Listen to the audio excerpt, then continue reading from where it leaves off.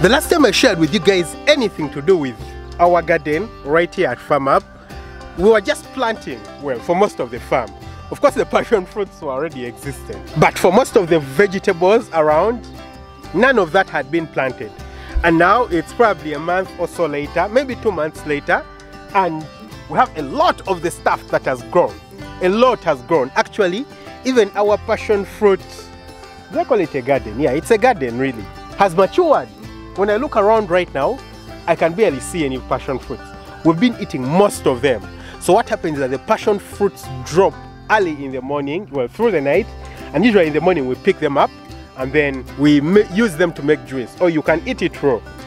Right now when I look down, there are not very many. Tomorrow in the morning you'd find quite a number, but currently we have very few of them left inside here. I can still see a few of them littering the floor right now, and it's quite dark inside here. Most of them are actually done. If you take a look right here in the background, you can see quite some here. For example, there's one here, there are some others here, you know. We have some around, but they're not as many as they were before.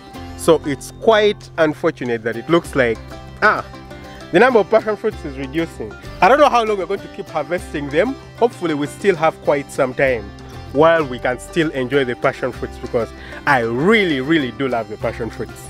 And here you can see the few that have dropped. This one just dropped a while back. It hasn't been, I don't think it's even an hour since it dropped. You can see another one here, you know, another one right here, another one right here. So these are very lovely passion fruits. This can be, you know, prepared for juice right now. I'm sure if I broke them, you would see very yellow and beautiful inside. It's probably not the cleanest, but I'll try it out. I sliced this open using my teeth, but you can see how beautiful it looks. Yeah, lovely, ready for eating. But then, like I've already told you guys, probably in my previous video, we haven't had our best luck this year in terms of rain. The rains came very late, very late, and they only stayed for a month, in fact less than a month, and they were gone. So I'll show you what happened to our sweet potatoes. Look what happened at our heaps of potatoes that we had dug, and nothing, like they have all withered. Just take a look. Take a look. This was planted a while back, and because the sun has been too hot and completely no rain, everything has dried. Everything. You can see the hips, you know, from the ground. You can see the hips, but everything has dried, and that's because we've had no rain. And that has resonated throughout most of the garden. A lot of the parts haven't been planted, as you can see. This area here hasn't been planted. Even that wasn't really planted. We have some chili pepper here. I'll get closer so you guys can see it. You see, we have some chili pepper there. Lovely. It has dried up. It's really ready for eating. It has dried up. But most of the garden hasn't been planted because the rains really disappointed. That area, the bush area, we were supposed to clear and plant with watermelon. But when we saw the pattern of the rain, we were like, no way. This is kale, and this actually grew quite well until at a particular point that the sun also decided to show it fire. I'll show you guys. Take a look at this. Look at the leaves. Yeah, the leaves are all destroyed, properly destroyed. A lot of it. We try to do some mulching, you know, cover the ground with stuff so that it doesn't dry out as badly, but we couldn't avoid the inevitable. So a lot of the leaves have withered because the sun has been so much.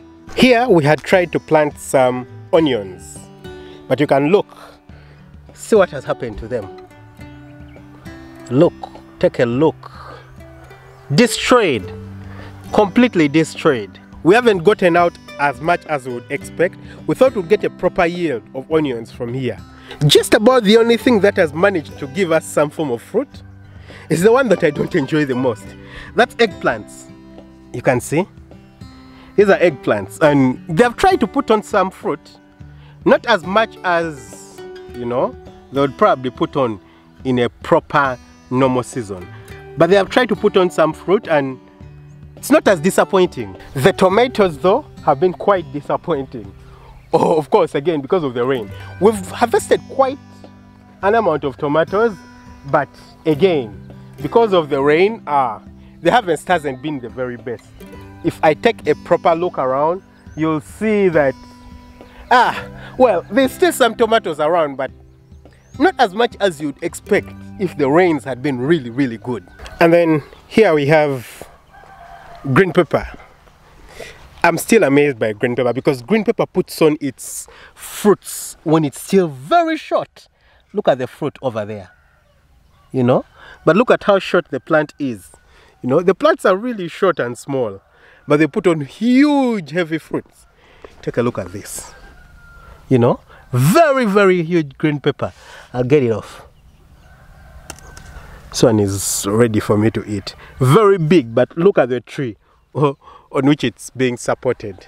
And then here we can see the maize, which has been really disappointing because the rains have disappeared, guys. The rains have disappeared.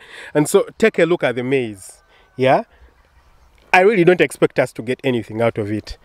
Luckily enough, the beans had been planted early enough. So this is our plantation, our banana plantation right here.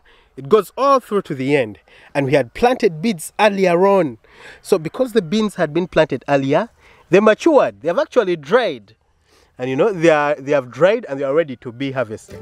I'll pick up one and, you know, open it up so you can see the beans on the inside. Come on, open up. Quite difficult to do with one hand. So I've opened it up and you can see the bean there. This is a bean seed. So this entire garden, all the way to the end, you know, you can just try to walk through it. The entire garden is full of beans that are actually ready to be harvested. So because the beans had been planted early, very early, and beans don't take a very long time to grow, they reached maturity on time, and we were lucky about that. This is supposed to be an orange tree. Orange or lemon? No, it's a lemon tree. Unfortunately, I think it's very, very old, so it's not producing or bearing any fruit. No, it's actually a lemon tree because I can see some tiny lemons, but the trees have been around for really long, so I think they need to be destroyed and new ones planted. So I wonder if this is just unpredictability of weather and seasons, or global warming is actually becoming this serious. Because last year we had lots of rain, and this year we've barely had any rain. We are literally losing almost all our crop on the farm because the rains have disappeared. And we're supposed to be self-sustainable on this farm. With the maize that we have, we should be able to at least feed the stuff that we have. With the vegetables that we grow, we should be able to feed everyone. I shouldn't be able to go to a shop to buy food, you know? No, I shouldn't. But it looks like things are turning out the other way around. Everything is getting destroyed, and the seasons are totally unpredictable. You can't know when to plant and you can't know when to harvest. Most people in my country, Uganda, currently just gamble. We never know when to plant and when to harvest. Before, we all knew when to plant, you know. End of Feb, early March, you start planting, you know. Then July, you again start planting for the next season. But here we are, and May is ending, and there's no rain. God! So I'm just thinking, how unpredictable can this get? Is global warming going to destroy all our crop? Are you going to have to grow everything in greenhouses? Quite complicated, right? Anyway, I don't even know how to end this video because I'm frustrated. It's quite clear. Very, very frustrated. So I think I just know what I'm going to do. I'm going to go and eat my favorite fruit. My favorite fruit being the jackfruit. Jackfruit is the fruit that's found on this tree. This is what jackfruit is. Yep. This is jackfruit. It's my favorite fruit. Thankfully, the jackfruit doesn't need rain or sunshine for it to put on fruit. It will always put on fruit at a particular time of the year. So, thank you, jackfruit, for not depending on the rain for you to put on fruit. Thanks for watching. Lots of love. Catch you very soon with another video. Bye-bye.